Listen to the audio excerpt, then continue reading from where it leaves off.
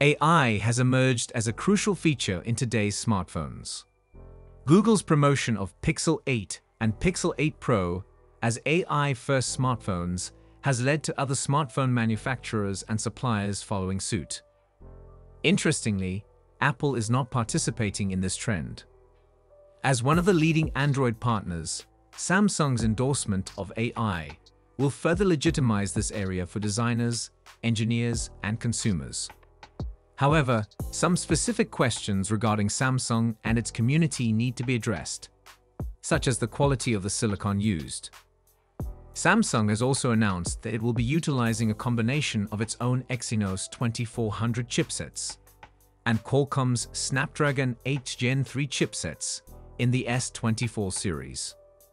Though the Ultra flagship model will exclusively feature Qualcomm's solution, while the S24 and S24 Plus models will be a mix of Exynos and Qualcomm, with each retail region receiving one or the other. Both chipsets boasted about their respective AI capabilities when they were launched. Samsung aims to offer a similar experience across both handsets.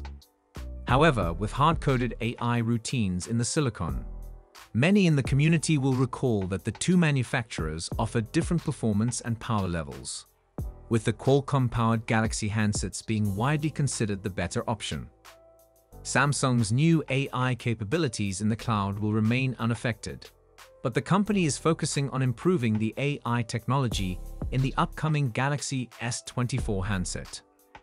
Samsung wants to ensure that there is no difference in AI capabilities between the Exynos and Snapdragon models. Otherwise, there could be two tiers of AI in the Galaxy S24 and Galaxy S24 Plus, which could be a controversial decision given the current market's focus on AI. Samsung plans to release the Galaxy S24 series early in 2024, with a possibility of an earlier-than-expected launch event in January. That's all for today's video. Thank you for watching, and don't forget to like and subscribe to our channel for more tech news and updates.